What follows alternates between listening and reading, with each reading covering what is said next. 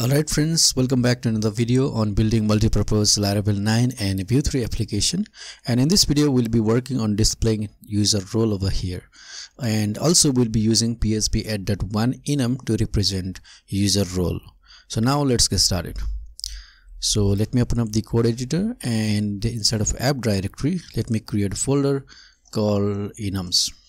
Okay, inside this let me create a file called role type.php, and let me add namespace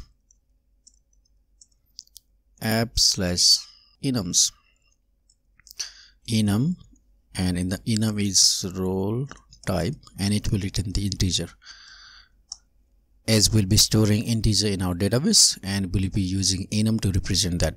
Okay, so let's define case called admin equals 1, case user equals 2.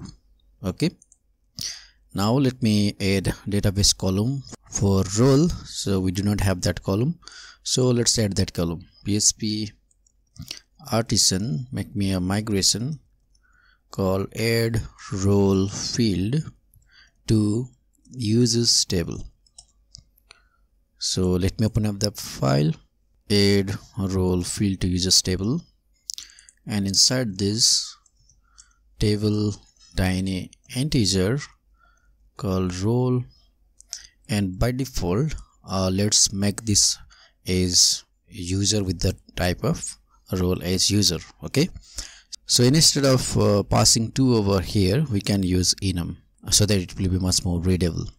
So we can do role type called user, and if we just do role type colon user, then we'll get that object, and to get the value we need to do arrow and then value, and instead of down method let's do this drop column called role.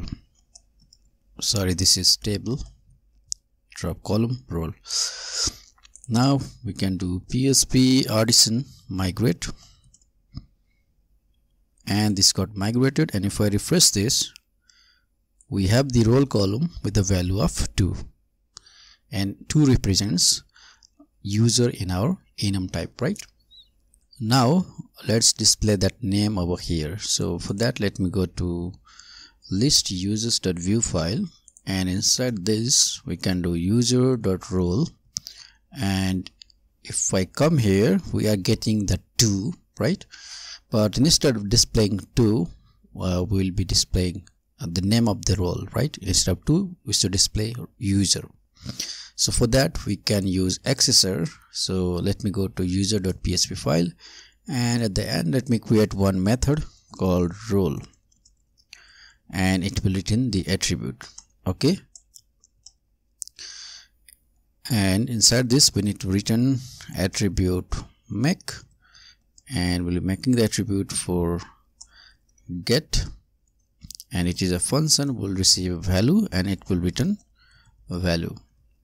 For now we'll just return value, and make sure to import proper attribute so that you will not get the issue.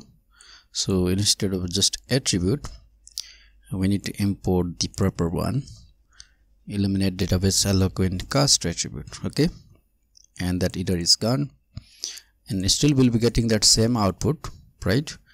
But over here we can use enum, so we can do role type from this given value, and to get the name we need to do arrow name. Okay, as it will return the object, and from that object we'll be accessing name. Okay, and if I refresh this, now we are getting that role name. Now if I change that specific user role from user to admin, then we should get admin. Okay, this is perfect. So this much for this video. I hope you learned something from this video. Don't forget to like, share and subscribe to this channel, as I will be uploading the videos like this.